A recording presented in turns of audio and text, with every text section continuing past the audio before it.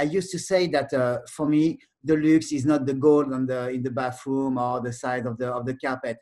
I think that the luxe, since the beginning of my career, I think that the luxe is the emotion you are able to share with all our clients when they come in our hotel or in our restaurants.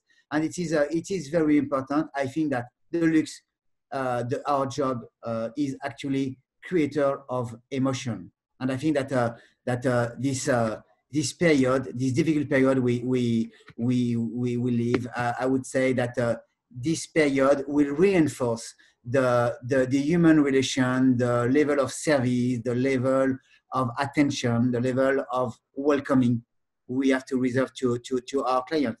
Definitely, it can be a good opportunity to increase again the level of service and the level of emotion with our clients.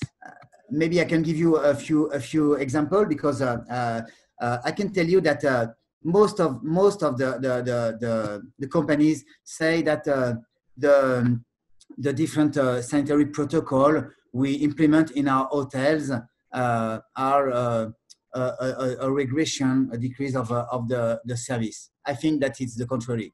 I think that all this protocol allow to reinforce the sur-mesure service we are able to provide to our clients when they arrive, because we have to be so precise on all the details in terms of arrival, in terms of hygiene, in terms of welcoming. When the guests arrive, we ask them if they accept that we would enter in their room. We ask them if they accept that we escort them to their room. They accept that we enter in their room. If they accept that we would clean the room, at what time they want to have the cleaning of their room, and we explain clearly the process that we're going to use to clean the room. So I think it's not a regression. It's an improvement of the level of service, and it's such good opportunity. I can tell you that for one example.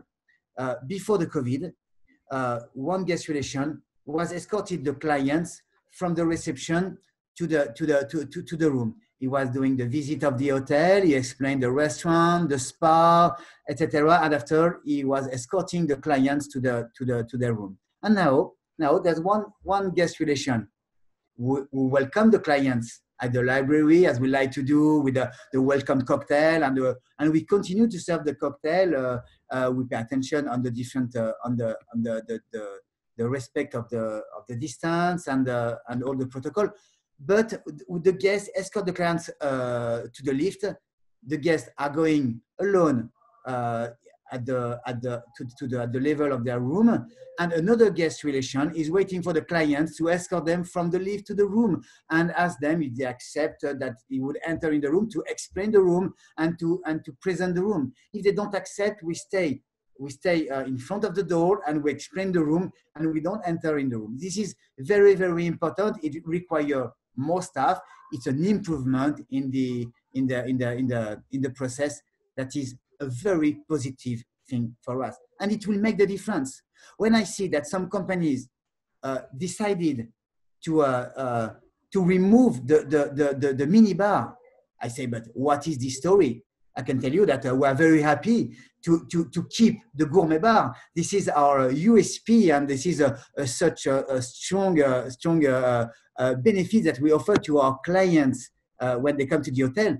We continue to offer the gourmet bar with all the nice product Fauchon, with the biscuit, with the tapenade, with the foie gras, with the champagne. But why we would decide to remove this exceptional product? You know that? There's no COVID in our product. There's no COVID in the mini bar. What is this story? So really, it's an opportunity to reinforce the pleasure of our clients and the emotion to our clients.